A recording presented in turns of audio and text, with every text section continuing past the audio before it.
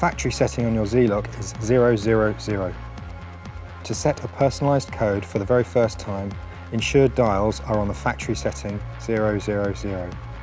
Check dials are correctly aligned by sliding button across. If button does not slide, the 3 dials are not in the correct position.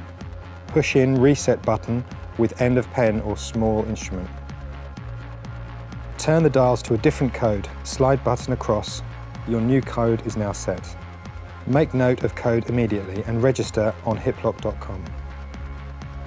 To lock your Z-Lock, push the end through the hole and tighten to desired diameter.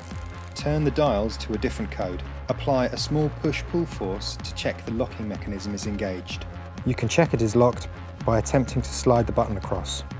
If button does not slide, your Z-Lock is locked.